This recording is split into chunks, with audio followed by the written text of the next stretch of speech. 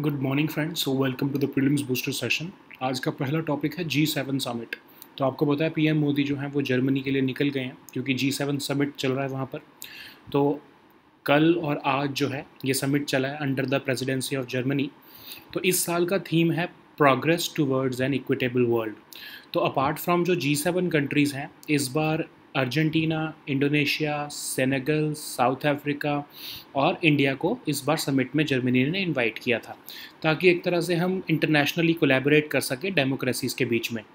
तो अब ये G7 शुरू कब हुआ था? तो 1973 के ऑयल शॉक्स के टाइम पर जो आपका गल्फ़ में जो आपके अरब इज़राइली वॉर हुई थी, उसके टाइम पर हमें ये रियलाइज़ हुआ, मतलब रादर वर्ल्ड को रियलाइज़ हुआ कि फाइनेंशियल क्राइसिस आ जाएगा अगर हम ऑयल शॉक्स जो अगर फ्यूचर में जो होंगे उससे डील नहीं करेंगे। तो वर्ल्ड के जो 6 इंडस्ट्रियल नेशंस थे उन्होंने 1975 में एक मीटिंग करी, US, UK, France, Germany, Japan और इटली ने। और 1976 में इस मीटिंग को कनाडा ने भी ज्वाइन किया। और 1997 में, तब सोवियत यूनियन टूट चुका था, तब रशिया था, तो 97 में रशिया ने भी इसको ज्वाइन किया और ये G8 बन गया रशिया 97 के बाद से। 97 के बाद क्या हुआ कि 2014 में रशिया ने क्राइमिया को जो है वो अनेक्स कर लिया। तो उसके बाद जो है ये G7 का जो G8 में से G7 कंट्रीज़ रह गई, क्योंकि रशिया को उसमें से निकाल दिया गया। तो इसी का ही पार्ट यूरोपियन यूनियन भी है। तो अब पावर्स क्या हैं G7 की? कोई ट्रीटी नहीं है, कोई परमानेंट सेक्रेटरीट ऑफिस नहीं है, कोई लॉ पास नहीं कर सकते। बस एक तरह से एक मीटिंग होती है जिसमें एजेंडा डिसाइड किया जाता है कि वर्ल्ड को किस तरह से आगे बढ़ाया जा सकता है, वर्ल्ड इकोनॉमी को है किस तरह से आगे बढ़ाया जा सकता है। तो इंडिया कोई पहली बार तो पार्टिसिपेट कर नहीं रहा है G7 में। 2014 से अगर हम आंकड़े देखें तो इंडिया जो है वो तीसरी बार पार्टिसिपेट कर रहा है G7 की मीटिंग में। और इससे पहले आपके फ्रांस में हमने, फ्रेंच गवर्नमेंट ने हमें बुलाया था, फ्रेंच प्रेसिडेंसी ने। फिर उसके बाद यूके ने भी हमें बुलाया था, इवन यूएस प्रेसिडेंट ने भी बुलाया था, बट वो ऑफ कोर्स वो G7 हो नहीं पाई थी, G7 समिट हो नहीं पाई थी।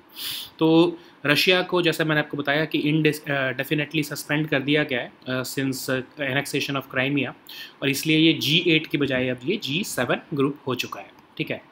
सो इसकी कंट्रीज़ के मेंबर आपको पता ही हैं, US, UK, France, Germany, Japan और इटली। ये कंट्रीज़ अभी मेंबर हैं इसमें, और कनाडा ने इसको बाद में ऑफ कोर्स ज्वाइन किया था। तो ये टोटल 7 कंट्रीज़ मेंबर हैं इसकी। नेक्स्ट हमारा टॉपिक है one nation one ration card scheme. तो असम जो है वो लास्ट स्टेट बनी है, 36 स्टेट बनी है जिसने one nation one ration card scheme को ज्वाइन किया है। तो ये स्कीम जो है अब पूरी कंट्री में अब ये लागू हो चुकी है। और इस स्कीम को 2019 में अगस्त में जो है वो इनिशिएट किया गया था, ताकि जो माइग्रेंट वर्कर्स हैं और उनके फैमिली मेम्बर्स हैं वो सब्सिडाइज राशन जो है वो किसी भी फेयर प्राइस शॉप से कंट्री में ख़रीद सकें, क्योंकि उनको नेशनल फूड सिक्योरिटी एक्ट के अंदर कुछ बेनिफिट्स मिलते हैं। तो वैसे वो उनको सिर्फ उनकी स्टेट के या उन्हीं के ही एरिया में मिलते थे, बट अब उसको वर्ल्ड मतलब कंट्री वाइड कर दिया गया है, एक तरह से पोर्टेबिलिटी इसके अंदर लेकर आई गई है। ठीक है। अब पर्सन जो है वो कहीं पे भी अपने एनएफएस से बेनिफिट्स जो हैं वो स्कीम्स जो है वो उसके अंदर जो उनको बेनिफिट्स मिलते हैं वो कहीं से भी कंट्री में से ले सकते हैं। तो अब ये काम कैसे करता है? एक्चुअली क्या होता है कि बेनिफिशरी की राशन कार्ड, फिर आधार नंबर की जो है डिटेल्स डाली जाती है जब भी वो किसी फेयर प्राइस शॉप पे जाते हैं।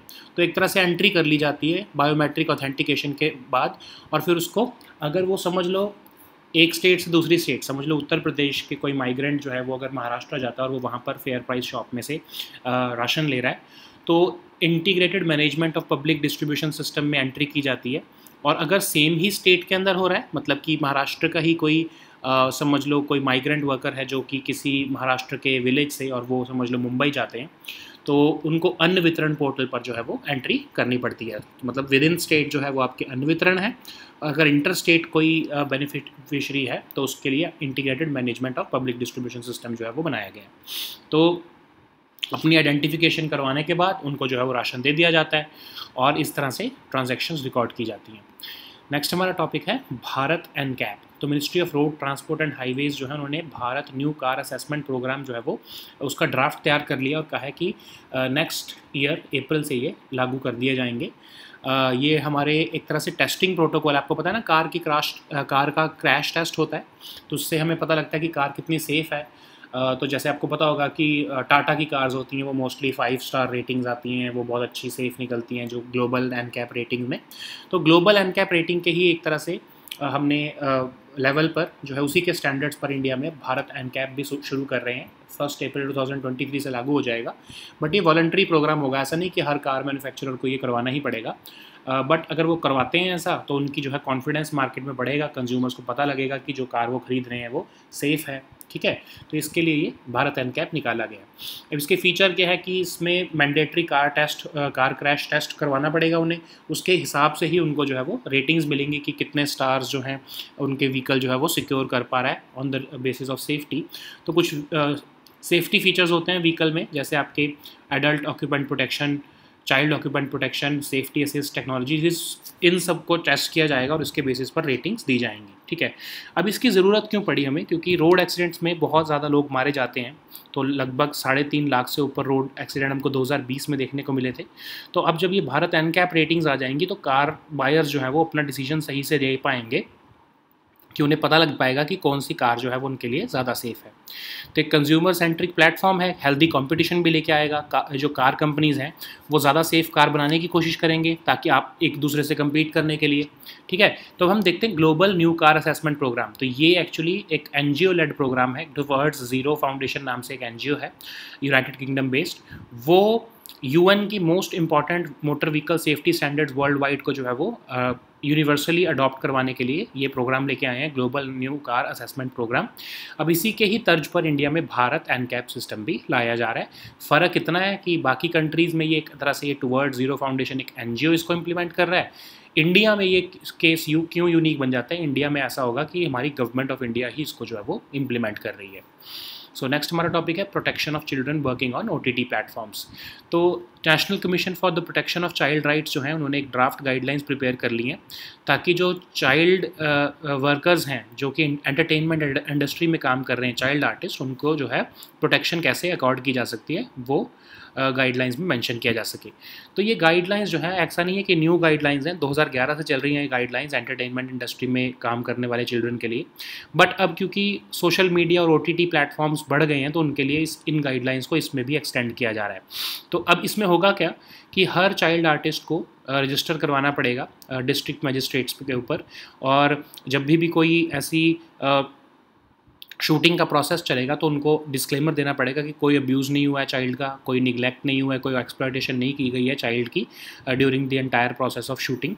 और एक पेरेंट, लीगल गार्डियन या कोई एक नोन पर्सन जो है वो चाइल्ड के साथ हमेशा रहेगा शूटिंग के टाइम पर, और एक रजिस्टर्ड नर्स भी प्रेजेंट रहेगी पेरेंट के साथ, ताकि अगर इन केस ऑफ कोर्स वो इन्फेंट है जो कि चाइल्ड आर्टिस्ट है तो उस केस में नर्स की भी ज़रूरत पड़ सकती है। अब चाइल्ड की एजुकेशन का भी देखना पड़ेगा, ऐसा नहीं कि आप उनको शूटिंग करवाते रहो और उनके चाइल्ड की एजुकेशन को निगलेक्ट कर लिया जाए। फिर जो टोटल इनकम कमाएगा जो चाइल्ड आर्टिस्ट, समझ लो जितना भी पैसा मिलता है तो उसका 20% जो है वो FD करवाना पड़ेगा एक नेशनलाइज्ड बैंक में, ताकि जब वो चाइल्ड बड़ा हो जाए उसको वो पैसा मिल सके, ठीक है।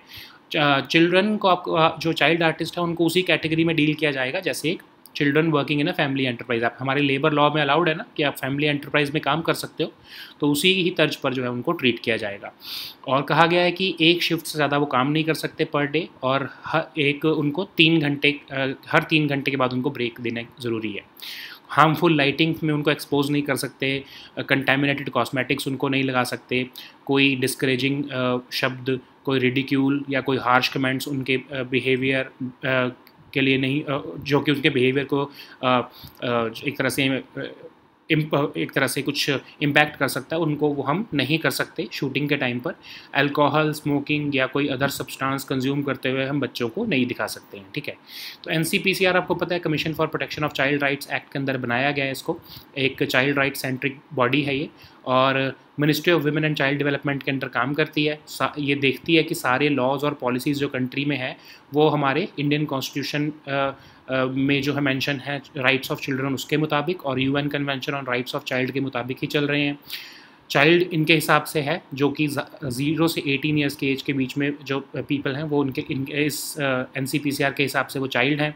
अपार्ट फ्रॉम ये commission for protection of child rights act, ये पॉक्सो एक्ट और राइट टू एजुकेशन एक्ट के भी जो है रिस्पॉन्सिबिलिटीज़ देखता है। एक स्टैट्यूटरी ऑर्गेनाइजेशन है, इसमें चेयरपर्सन होते हैं जो कि एक जिनका एग्जाम्पलरी रिकॉर्ड होता है चाइल्ड वेलफेयर में, और 6 मेंबर्स भी होते हैं जो कि education, child health care, welfare और चाइल्ड डेवलपमेंट एक्सेट्रा, इन सब जो है फील्ड में काम कर चुके होने चाहिए। सो नेक्स्ट हमारा टॉपिक है एल्जाइमर्स डिसीज़। तो एक एक्सपेरिमेंटल ड्रग बनाया गया था एल्जाइमर के लिए, क्रेनेज़ोमैब, बट वो फेल हो गया क्लिनिकल ट्रायल्स में। तो एक तरह से हमारी जो फाइट थी अगेंस्ट एल्जाइमर, उसमें हमको एक सेटबैक है, और जो है ये प्रिवेंट नहीं कर पाया, स्लो डाउन भी नहीं कर पाया इवन एल्जाइमर को। तो अब हम देखते हैं एल्जाइमर होता क्या। तो ये एक डीजेनरेटिव ब्रेन डिसऑर्डर है जिसमें धीरे धीरे लोगों की मेमोरी चली जाती है और उनकी थिंकिंग एबिलिटीज़ भी खत्म होने लगती हैं। एक तरह से एक फॉर्म ऑफ डिमेंशिया है, मतलब लॉस ऑफ मेमोरी है, और कॉग्निटिव फंक्शनिंग, मतलब शुरू तो ये ऐसा होता है कि धीरे धीरे आपकी मेमोरी लॉस होने लगता है, बट जब सिवियर हो जाता है तो इवन जो पर्सन जो एल्जाइमर से पीड़ित है वो बिल्कुल बेसिक टास्क भी नहीं कर पाते हैं, ठीक है। सो अब जब ये इसकी जो है डिस्कवरी हुई थी इस एल्जाइमर डिसीज़ की, तो डॉक्टर एलियस एल्जाइमर ने देखा कि एक मेमोरी लॉस पेशेंट जो हैं, उनकी डेथ के बाद उनके ब्रेन को उन्होंने जब एग्जामिन किया तो देखा कि एबनॉर्मल क्लम्प्स उनको दिखे उसमें। तो वो था आपका बीटा एमिलॉइड प्रोटीन, ठीक है। तो ये एबनॉर्मल प्रोटीन है, ये डिपॉजिट होना शुरू हो जाता है एल्जाइमर के पेशेंट्स के अंदर, और इसकी वजह से ही ये डिसीज़ होती है।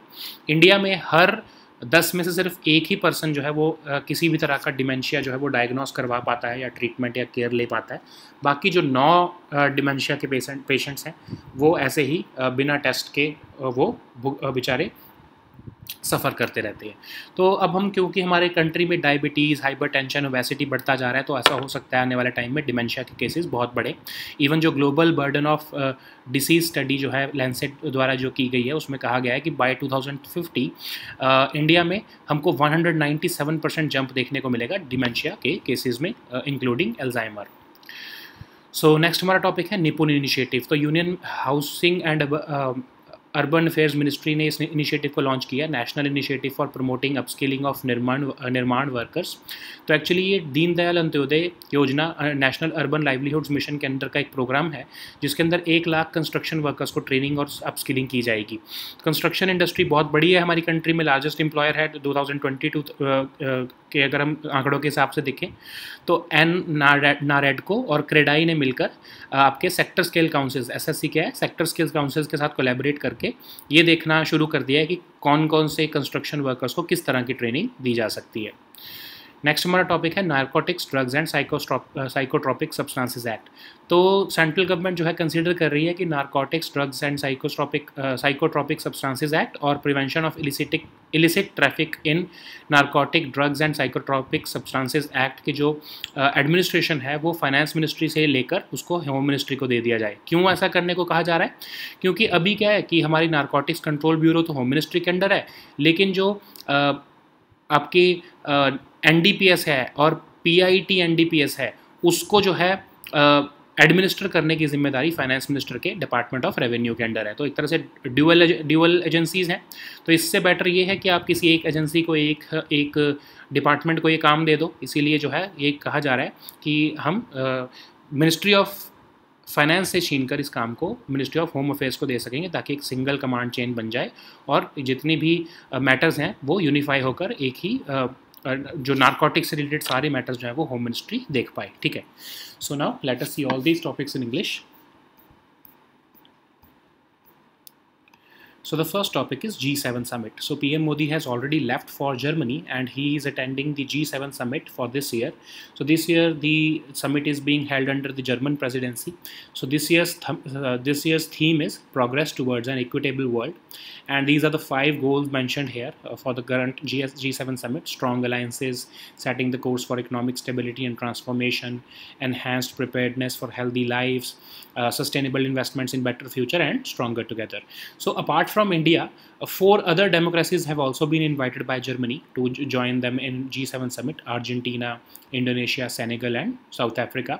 So the aim is to strengthen international collaboration on important global issues. So how did this G7 emerge? So actually there was an oil shock in 1973 when there was Arab-Israeli war. So it led to the financial crisis, and that's why world's 6 leading industrial nations decided to hold a meeting in 1975. So these 6 nations were of course US, UK, France, Germany, and Japan and Italy. Later on, Canada joined these group, and this G7 grouping came into existence. So in 1997, Russia also joined this grouping, and that's why it became G8 until 2014, when Russia annexed Crimea, and it was suspended indefinitely from this grouping. So it became G7 once again. So powers of G7 are not formal, because it's not a treaty-based organization. It does not even have a permanent secretariat or office.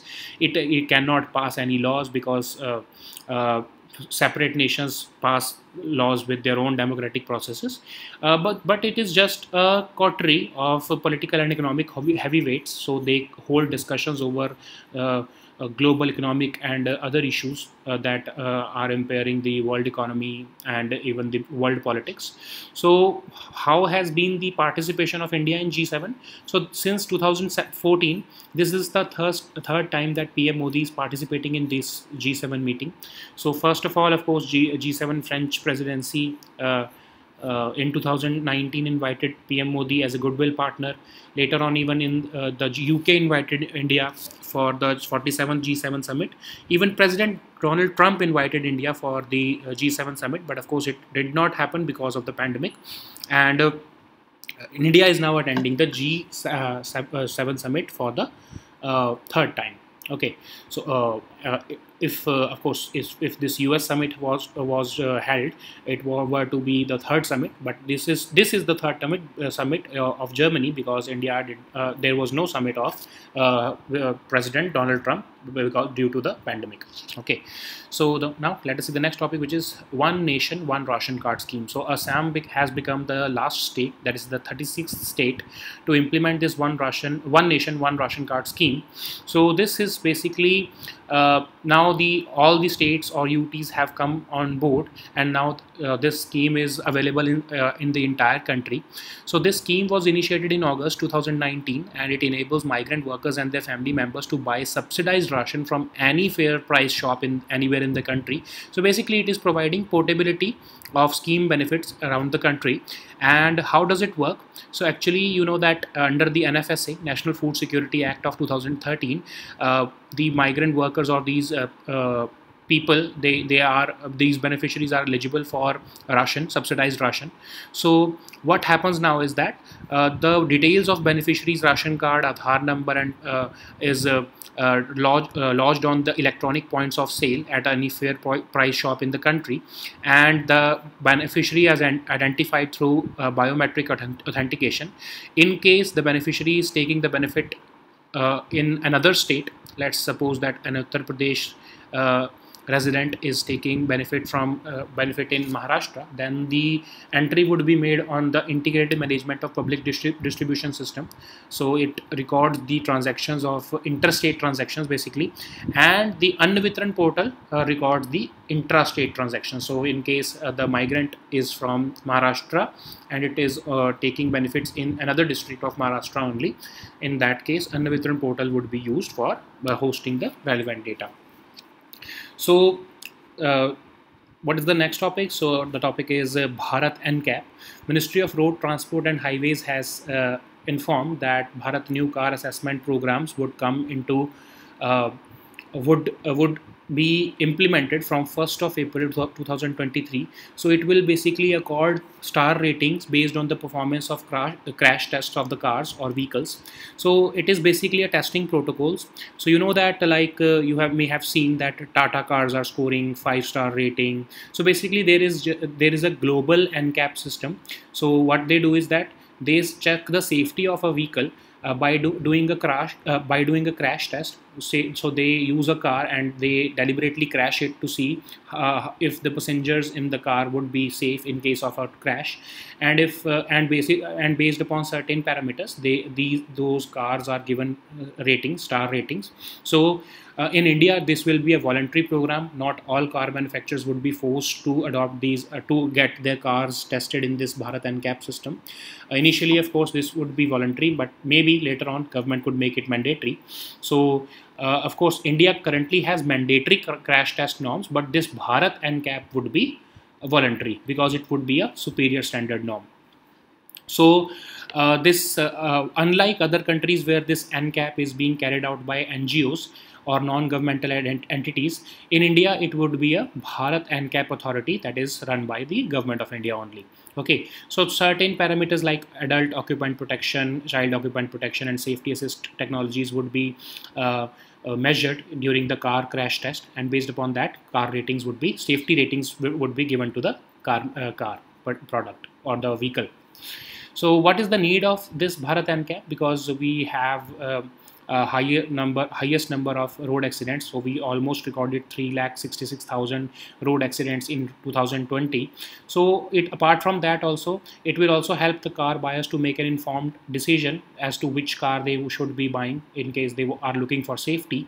So it will of course be a consumer centric platform, and apart from that, it will also bring in a form of healthy competition among the car manufacturers or original equipment manufacturers, because each company would try to outperform the other company in terms of car safety. So what is this global new car assessment program? So it is a project of Towards Zero Foundation. It's a non-governmental entity based in United Kingdom, and it aims to promote the universal adoption of United Nations most important motor vehicle safety standards worldwide. Okay, so the next topic is protection of children working on OTT platforms. So NCPCR, National Commission for the Protection of Child Rights, has published this draft guidelines to regulate child protection within the entertainment industry. So this is not the first time these guidelines have been issued. So actually these guidelines are in operation since 2011, but since the scope of entertainment industry has expanded to cover to social media and OTT platforms. So now these guidelines are also covering these two platforms now.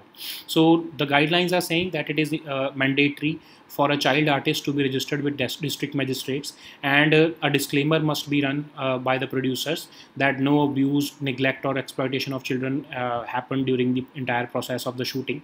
At least one parent, legal guardian or a known person must be present during a shoot with the child, and in case the child is an infant, then a registered nurse must also be present. So the producers must also ensure that the child's education under the RTE Act is not neglected. The total amount payable to the child, the 20% of that amount must be directly deposited in a fixed deposit account in a nationalized bank, so that the money could be utilized by the child once he or she attains majority. These child artists will be treated as children working in a family enterprise, because you know that under our labor laws that is permitted, and a child artist can only participate in one shift per day, and they should be given a break after every 3 hours. They should not be exposed to any harmful lighting, irritating and contaminated cosmetics.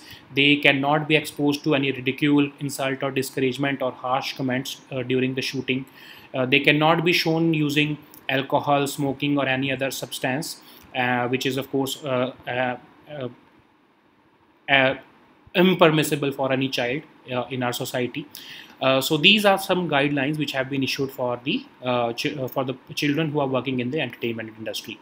So what is NCPCR? So of course it's a statutory body which has been formed by under the Commission for Protection of Child Rights Act. It works to achieve a child rights centric approach in the laws, programs, policies and administrative mechanism of the country. It functions under the Ministry of Women and Child Development, and it sees that all laws and policies in the country are in consonance with the rights of children as laid out by the Indian Constitution and the UN Convention on the Rights of the Child. So it considers a child as any person who is between the ages of 0 and 18 years. So apart from that, apart from this Commission for Protection of Child Rights Act, it also is mandated with the responsibilities to administer two other laws, the POCSO Act and the RTE Act. So it's a statutory organization consisting of a chairperson who must be a person of eminence who had an exemplary record in the child welfare work. 6 members must be there. All of them must, of course, 2 of them must be at least women, and they must be from the fields of education, child health care, etc. So this is the composition of this NCPCR.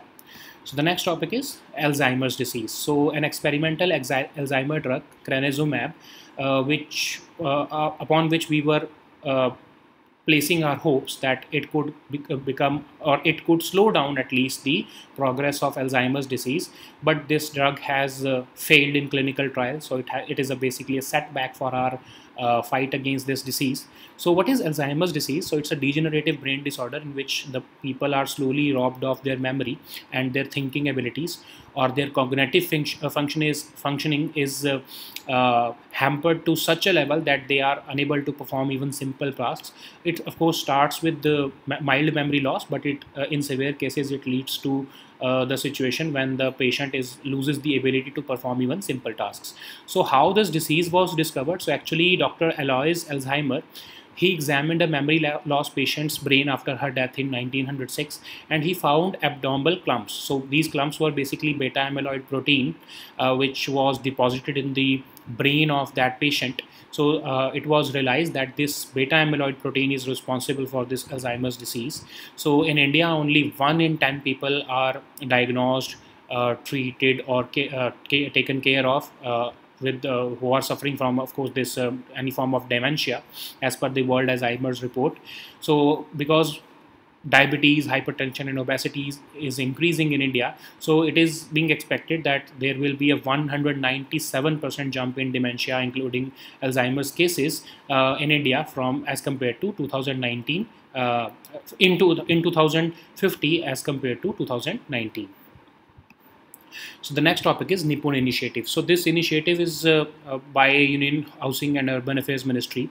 So this is the national initiative for promoting upskilling of Nirman workers. So basically, it's a program which is functioning under the flagship scheme of Deen Dayal Antyodaya Yojana, National Urban Livelihoods Mission.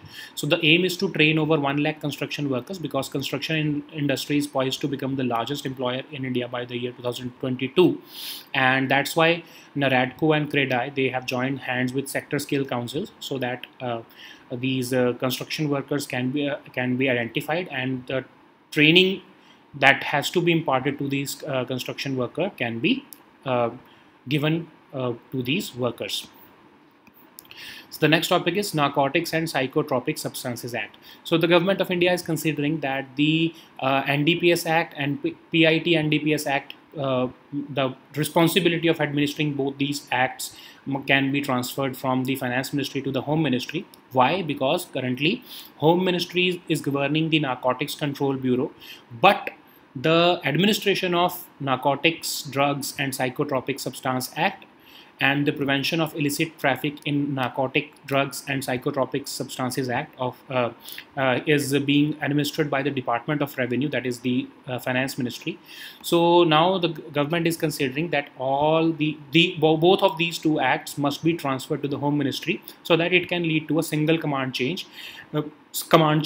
and it will unify all the matters related to narcotics under a single department of the Home Affairs Ministry. Okay, so these were our topics for today. We'll meet next time with new topics. Until then, goodbye and take care.